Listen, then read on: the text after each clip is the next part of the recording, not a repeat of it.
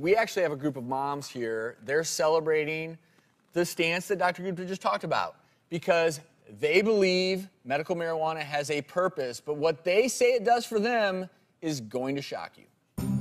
Hi, my name is Cheryl, and this is my daughter, Amy. And one of the things that we really love to do is throw dinner parties for our friends. We love to cook together and have fun together. Our dinner parties are much like any other lavish dinner party in Beverly Hills, only we like to throw them with a little bit of a twist. At our dinner parties, what's different is we do cannabis tastings. Amy and I started together the Beverly Hills Cannabis Club for other moms. Everyone that attends my parties, they are legal cannabis patients, so all of the food is infused with cannabis. The secret little ingredient is medicated olive oil. Okay, everybody, we're ready to eat.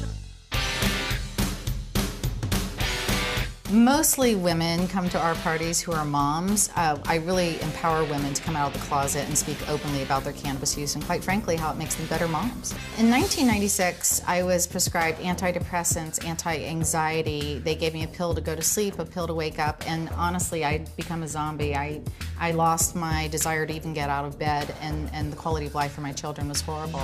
Then I tried cannabis, and within literally 2 puffs, you remember this? I do. It was literally, I was smiling and laughing for the first time in almost a year. As soon as she started cannabis therapy, we had our mom back. Does it make you a better mom, or? I think it makes me a better mom from the standpoint that I use it for my insomnia. And a well-rested mom is a happy mom, right? I have a 10-year-old daughter. When I talk to my daughter about cannabis, I equate it to the use of a prescription drug. And if used accurately, it can be a very good benefit for lots of different ailments. My goal for these parties is I want to encourage other moms and daughters all across the country to be open about what works for them, which is cannabis. And I'm proud that Amy and I are out there leading the way with our little pop parties. And we're now joined by members of the Cannabis Club of Beverly Hills, Cheryl, Nicole, and supported by Amy, Dana, Candace, Diane, and Tanya, who are back in our lounge. I want to thank you all for joining us and discussing marijuana use. I think what you all are doing is a little bit different than what we just discussed with Dr. Gupta. Yeah. Because I could not help but watch that and think, no one would get in a room with 20 people and take prescription drugs. You're like, so you equate, that's my only thing is that you say, okay, I equate it to a prescription drug, but no one would get in a room with 20 people and have a party Let's and take say, our Prozac. all right, let's, 1, 2, 3, take a pill. Pop So that's Prozac, the one thing that struck yeah. me watching that is how do you, if it helps you all as individuals, the sort of the party aspect, that sort of delivery system. It's very simple. One of the reasons we have these parties is the biggest problem that I had when I was going through my illness is the lack of community and depression. I was suicidal. So for me to be able to celebrate life with my women friends who are out there changing the world and overturning and changing laws, that is something to be celebrated.